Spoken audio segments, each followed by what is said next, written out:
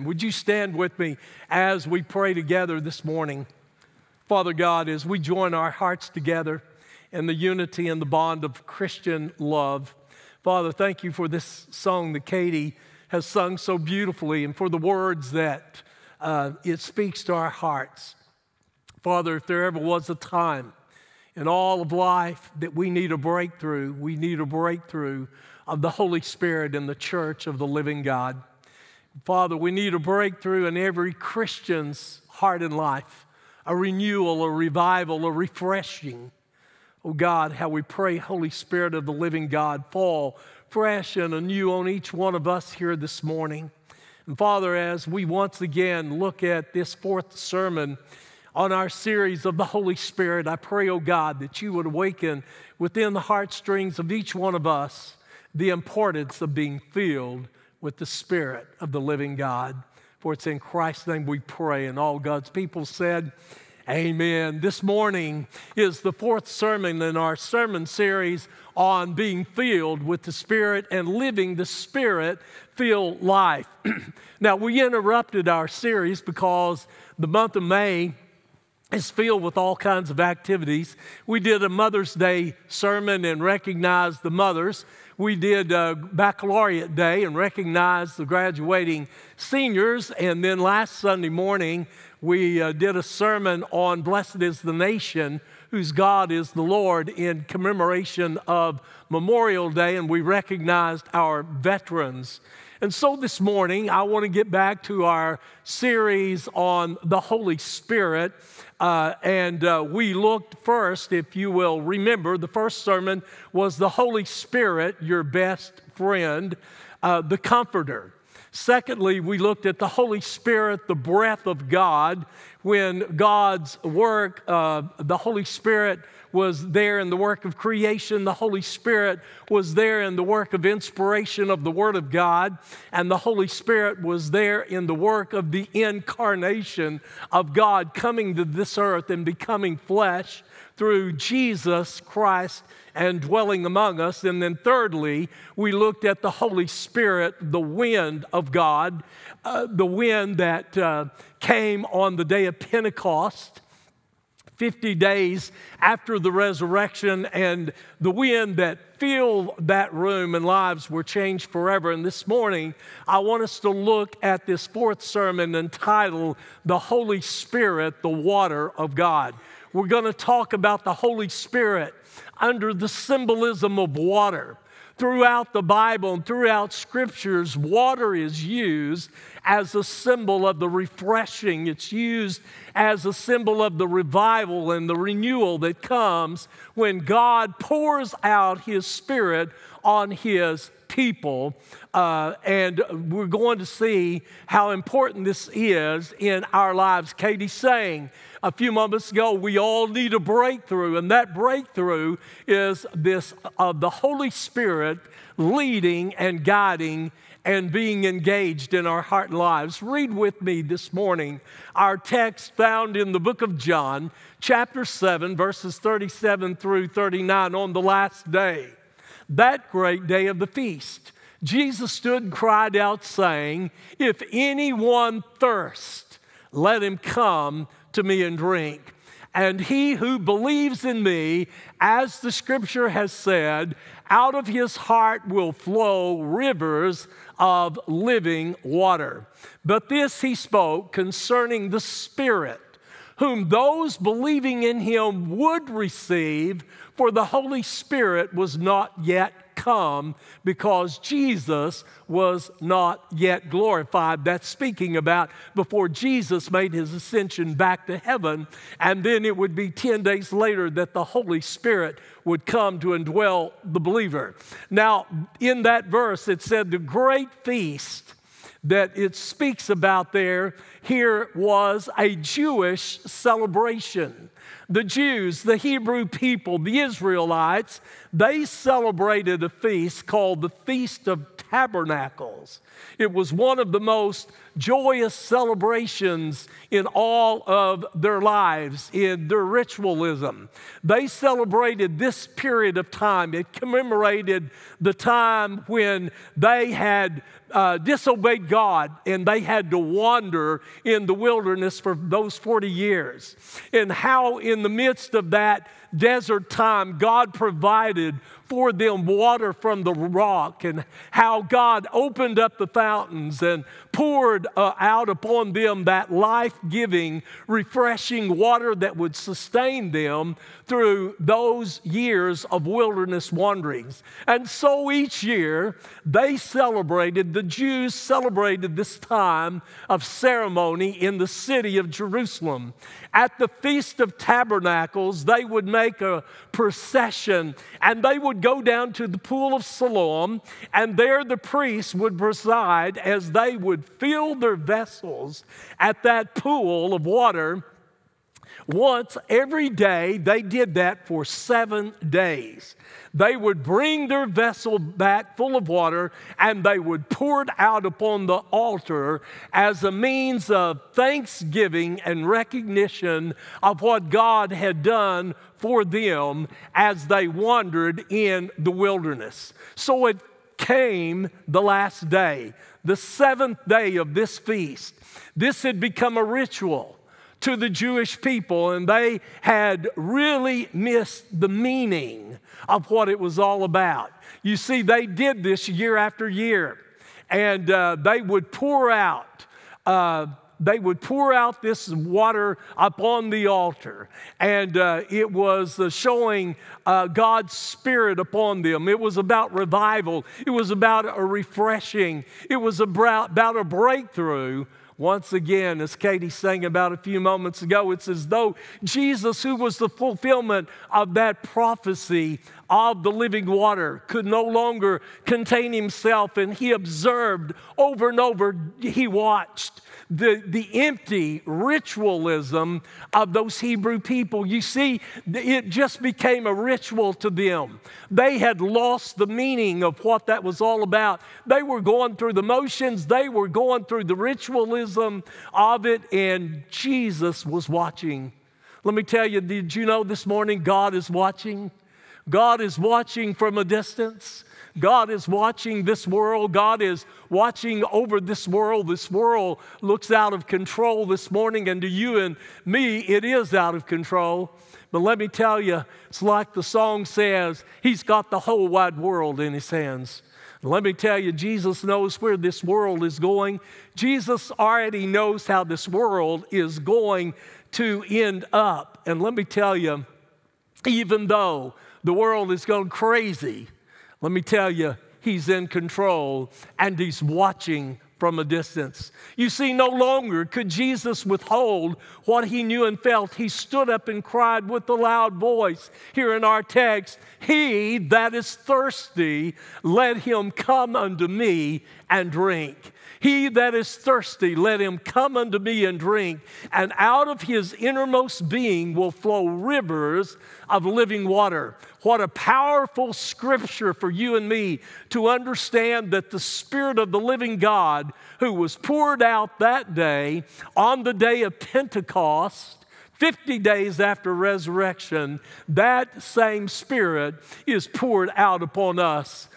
Because Bethlehem was God with us, Calvary was God for us, and Pentecost was God in us. Not only does the Holy Spirit want to be this burning fire within our bones, not only does the Holy Spirit want to be this fresh wind and this breath that blows in our lives, but the Holy Spirit also wants to be that refreshing river of life that gives us joy, that gives peace, that gives fulfillment, that gives us power in our life. And so this morning, let me give you 4 quick things about the Spirit-filled life and being filled with the Holy Spirit. First of all, we see the subject of the filling of the Holy Spirit. Jesus said, "If any man thirst," there's the subject.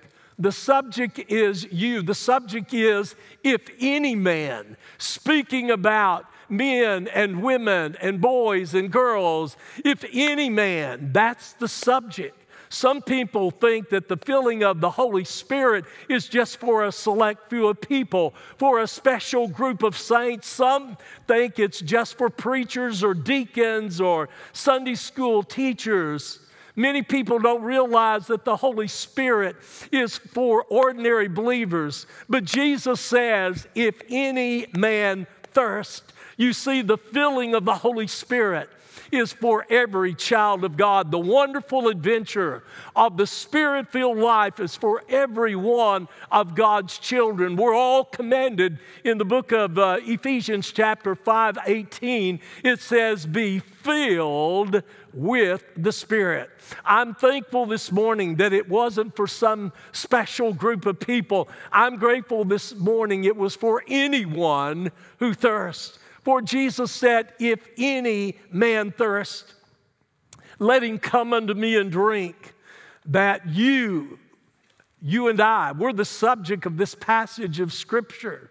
We're the one who's invited. We're the one that Jesus bids to come to this fountain that never will run dry. You see, you are the one that Jesus died for, the one that He rose again in order that He might fill you and me with His Holy Spirit. Many times we act as though God is this reluctant tyrant. And that we're the heroes, and that somehow if we just plead and we beg with God, or if some way we can convince God to send revival or to send His blessing, if somehow we could just persuade God, then we would be filled with the Spirit. But you see, it's not a matter of persuading God. It's a matter of permitting God, allowing God. He invites every one of us today to this wonderful adventure of the Spirit-filled life, a life that is not monotonous, a life that is momentous, a life that's not dull, but a life that is filled with dynamism, a life that's dynamic. And Jesus stood and He said, if any man thirst, let him come unto me, notice, and drink. But not only do we see the subject of the Spirit-filled life, any man, any person, Jesus gives the invitation. He extends it. He offers it freely. If any man who's thirsty. And so that's the subject, anyone. Secondly, this morning, we see the source of the Spirit-filled life. Jesus said, if any man thirst, let him come unto me. Young people, the source of the Spirit-filled life is none other than Jesus Himself. We've read in the book of John chapter 20 where Jesus said to those disciples, receive ye the Holy Spirit, and He breathed upon them. We have the same idea here, and it's that this source of the filling of the Holy Spirit is Jesus. He's the source. Jesus had told them to tarry in Jerusalem until you be endued with power from on high. They were to wait for this wonderful promise from the Father. He said, I will send you another comforter, and He will be in you and indwell you and be with you forever. Let me tell you, Jesus is the giver of the Holy Spirit. Jesus once said, if you, being evil, know how to give good gifts to your children, how much more will the Heavenly Father give the Holy Spirit to those who ask Him?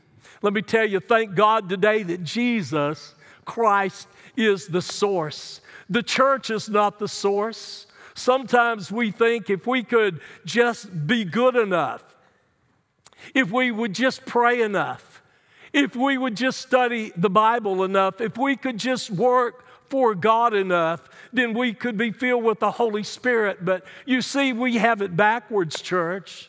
Let me tell you, holiness is not the way to Christ. Christ is the way to holiness. Service is not the way to Christ. Christ is the way to service. And it begins when you and I come to Him and we realize He's our source. He is the life giver. He's the one to whom we come. And Jesus stood there on that last day of the feast and He said, if any man thirst, let him come unto me. Jesus, on that day of celebration, he watched those Jewish people as they went through their ritualism that had lost its meaning among them. He watched people whose lives were empty, whose lives were barren and fruitless and broken. People who didn't know God. And he cried out almost in frustration, saying, you're going to all the wrong places for power. You're going to the temple. You're going through the rituals. You're trying to do all of the things in life on your own strength. But he says, if any man thirst, let him come unto me and drink. Jesus is the source. Let me tell you, when you and I come to the point that we've tried all that we know to do, we come to the place where we come to the end of ourselves, and then we find that the true beginning of life is in Jesus and Jesus Christ alone. Look at Matthew chapter 16, verse 24. Then Jesus said to his disciples, if anyone desires to come after me, let him deny himself and take up his cross and follow me. Let me tell you, when you come to Jesus, it means that you come to the end of your self-effort. You've come to the end of what you can do, and you've come to rely upon Jesus and to trust in him and to look to him completely and entirely. Let me tell you, you've looked to him and you've looked away from everything else. You come utterly and completely and say, I surrender all to Jesus. I surrender all. Young people, Jesus is the source of the Spirit-filled life. But there's a third thing this morning that I want you and I to take away, and that is not only the subject is any man, it's for any man. Not only the source, Jesus is the source, but what is the secret of the Spirit-filled life? Jesus said, if any man thirst, let him come unto me and drink. Let me tell you, the Spirit-filled life has to be appropriated by faith. Let me ask you a question. Jesus said, if any man is thirsty. Let me ask you a question, church, this morning. Are you thirsty? The Bible says in Matthew chapter 5 in verse 6, blessed are those who hunger and thirst for righteousness, for they shall be filled. Here's the question this morning. What do I have to do in order to be filled with the Holy Spirit? Ephesians says, be filled with the Spirit. Let me tell you, you have to be thirsty.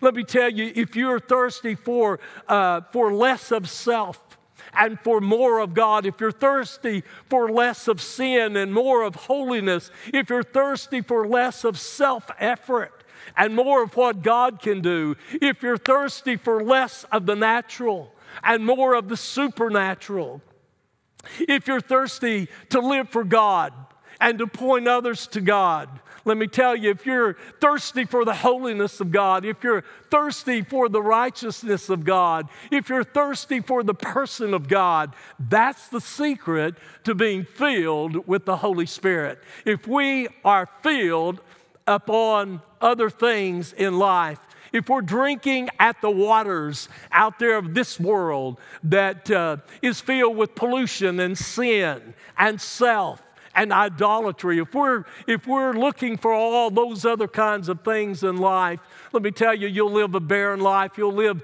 a life that is filled with drought. You'll live a life that is absolutely barren in all that you want it to be. Let me tell you, the secret this morning is, are you thirsty for the Lord Jesus? Blessed, Jesus said. That word blessed could be translated happy. Blessed are those who hunger and thirst for righteousness, for they shall be filled. That is the secret. We appropriate by faith the filling of the Holy Spirit in our life. Let me ask all of us a question this morning. I've already asked myself this question many times this week. Are you thirsty?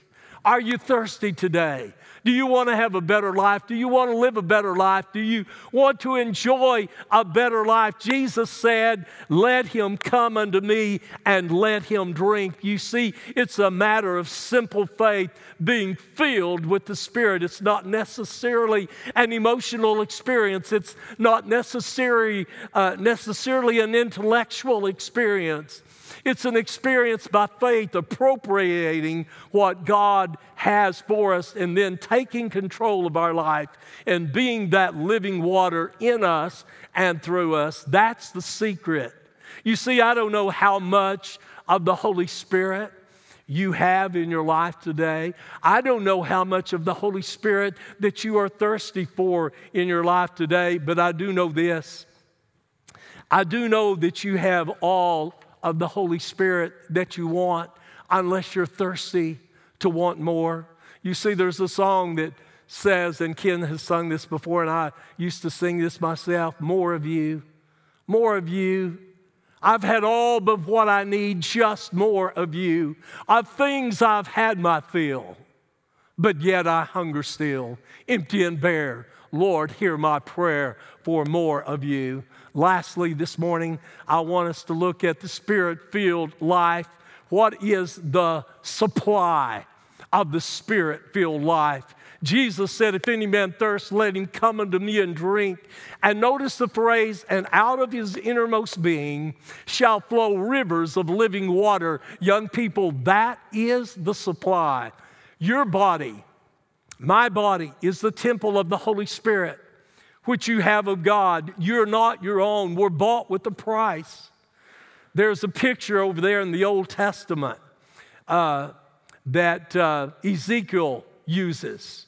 It's a picture of this water that flows from our innermost being. Ezekiel gave that picture in the book of Ezekiel of a river that started in the sanctuary of God, and it started in the Holy of Holies in the temple, and he watched that river as it flowed by the altar, and it flowed out of the temple, and it flowed out into the land. It became a river so deep that you could swim in it, and wherever that river flowed, there was life. Wherever that river flowed, there was vegetation. There was the greening of the grass and the trees and blessing.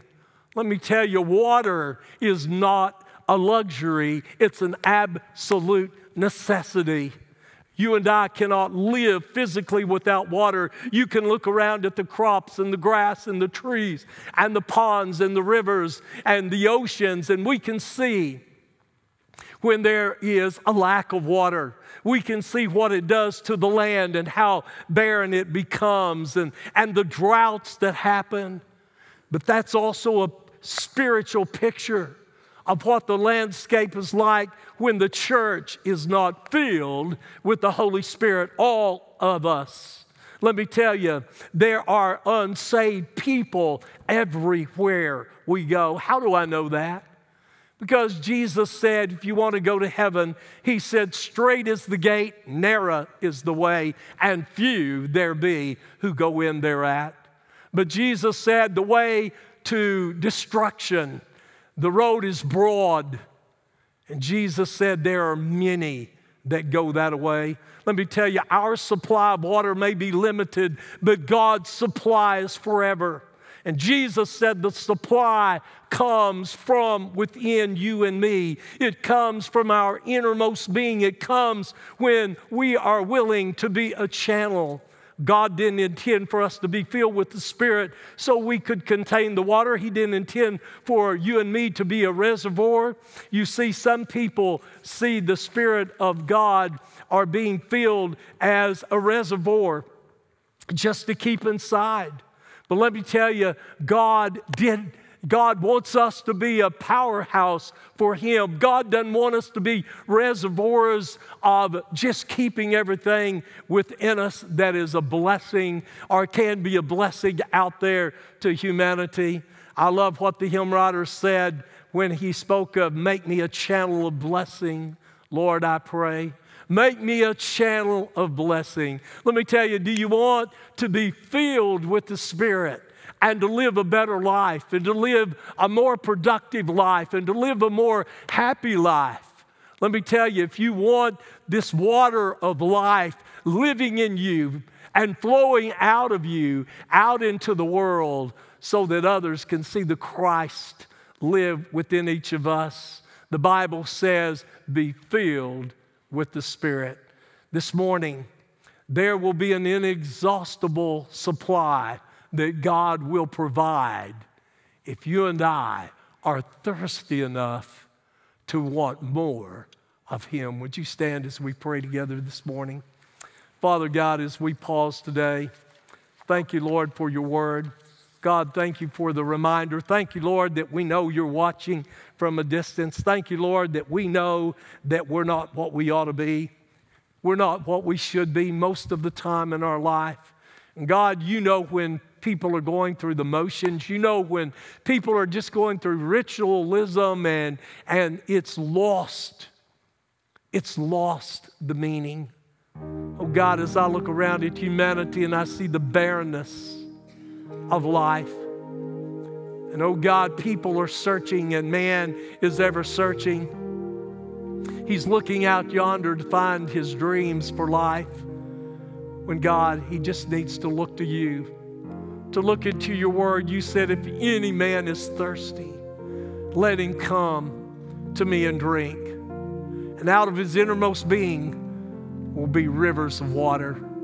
God, I pray that you will help each one of us to be filled with the Holy Spirit. Yes, Lord, we know that the day we give our heart and life to you, that the Holy Spirit comes to indwell us.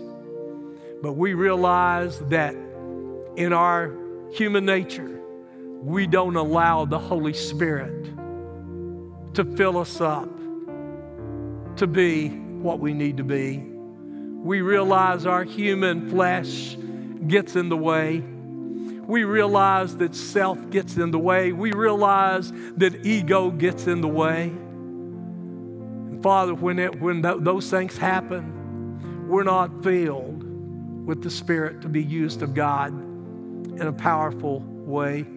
Father, forgive us. Oh God, forgive us. As Katie sang so beautifully, Lord, we need a breakthrough. Lord, your church needs a breakthrough. Churches all over America need a breakthrough. Oh God, how I pray in the name of Jesus that every person who professes the name of Jesus would be filled every day with the Spirit of Almighty God, to be used of God and to be a vessel through which the living waters of Christ flow out of our lives into the streets, into the highways and the hedges. Oh God, to turn people's hearts towards you. Father, if there's someone here this morning that needs to come and give their heart and life to Christ, speak to their heart, I pray. If there's someone here that needs a church home, Father, speak to their heart. Let this be their church home. Father, if they're just people that want to come down and pray for whatever the need, speak to their heart, I pray. Holy Spirit, this is your invitation in Christ's name.